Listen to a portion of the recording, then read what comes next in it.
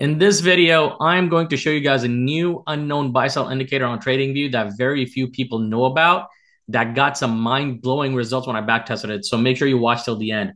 Again, nothing in this video is financial advice. It's all for informational purposes only. Let me show you the indicator first along with the strategy, and then we'll backtest it to see how it performs. So this particular indicator is called the EzAlgo.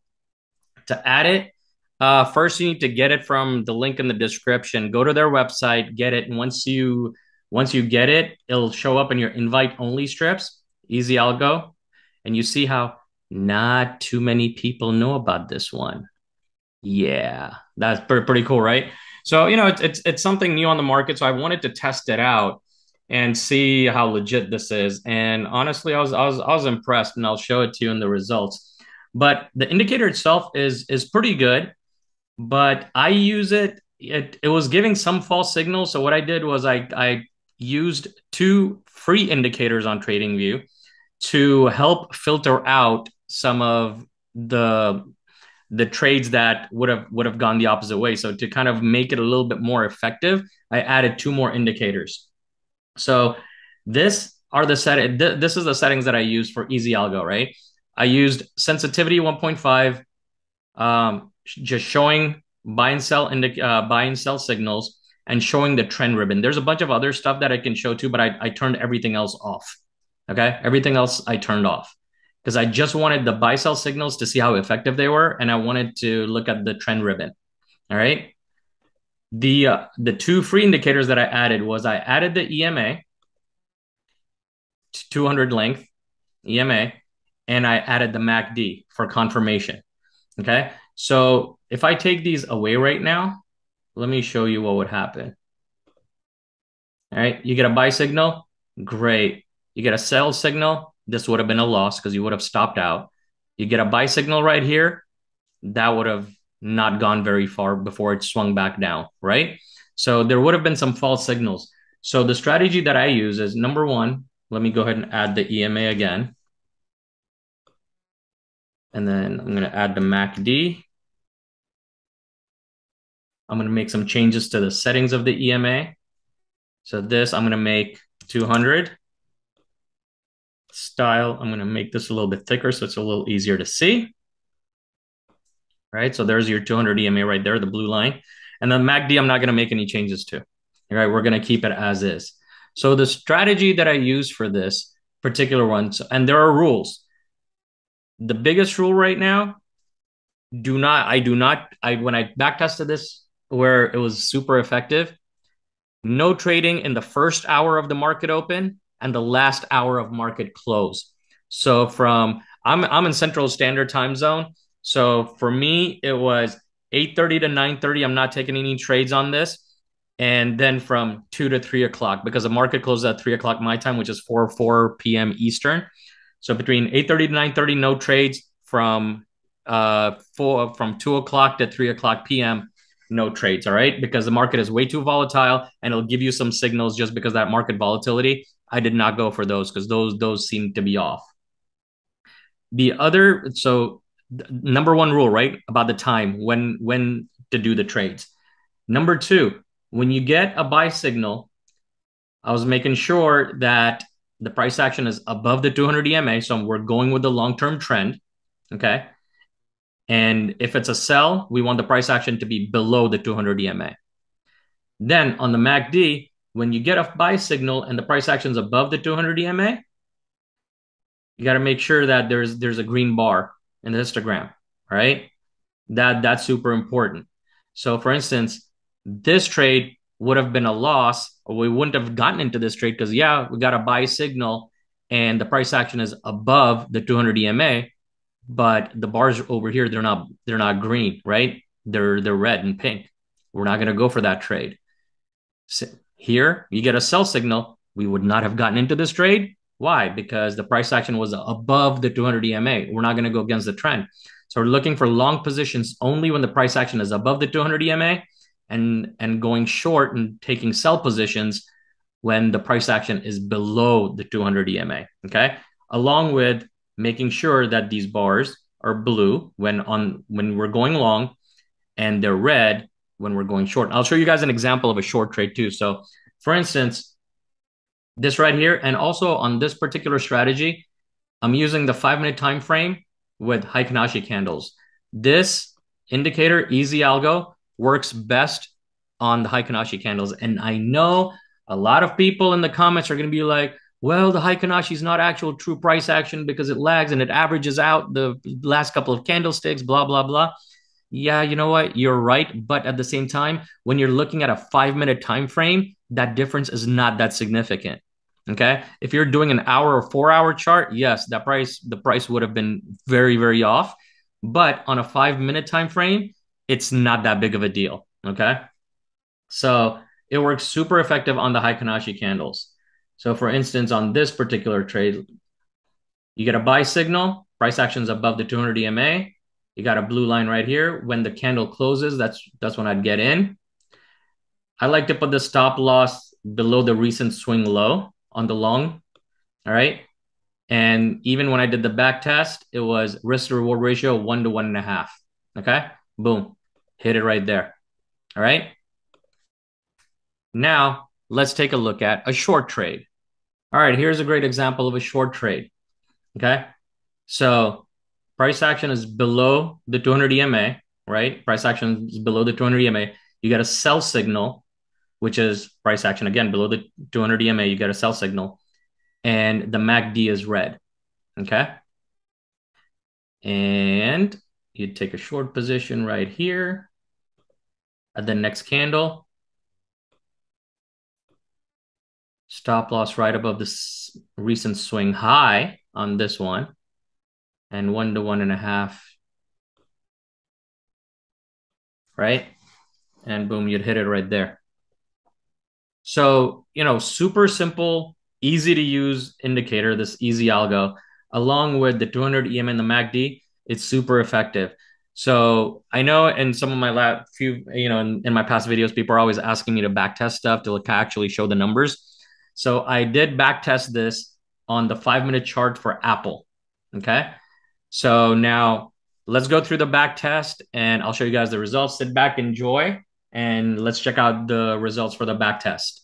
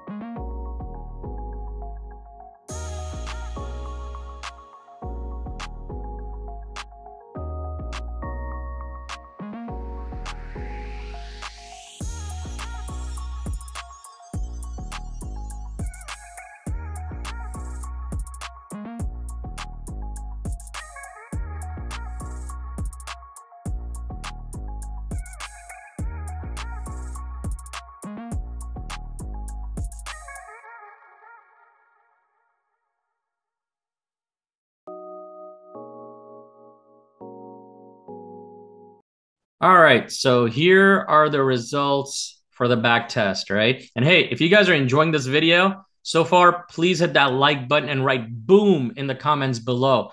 Also, make sure you subscribe to my channel and hit the bell so you don't miss out on any of my future videos on other awesome trading strategies and indicators, along with some backtest results of those, all right? So overall, pretty solid results, right? The thing that was super impressive to me, number one, okay, so let's go through this stuff. So I did the risk to reward ratio. Let me X that out. The risk to reward ratio on this was 1 to 1.5. All right. And for each trade, I was taking a stop loss of 2% of the portfolio size. And for a win, 3%. Right. So that again, that's one to 1.5 risk to reward ratio. The cool thing that the thing that blew me away about this particular indicator was actually the max drawdown. The max drawdown on losses was only 5.88%, where it took a couple of consecutive losses.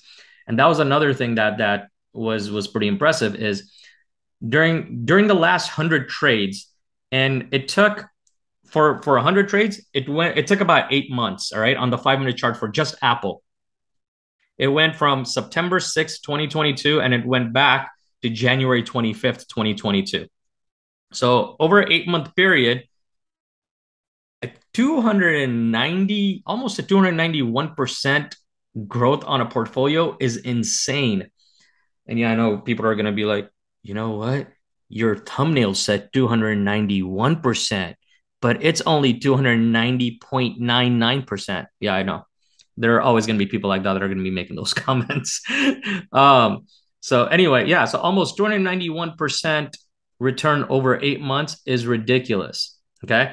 And going back to the consecutive losses and wins, the max it had consecutive losses were only 3 over the last 100 trades that everything hit the right strategy for this with the things that I mentioned about the MACD and the 200 EMA and the buy sell signals, right?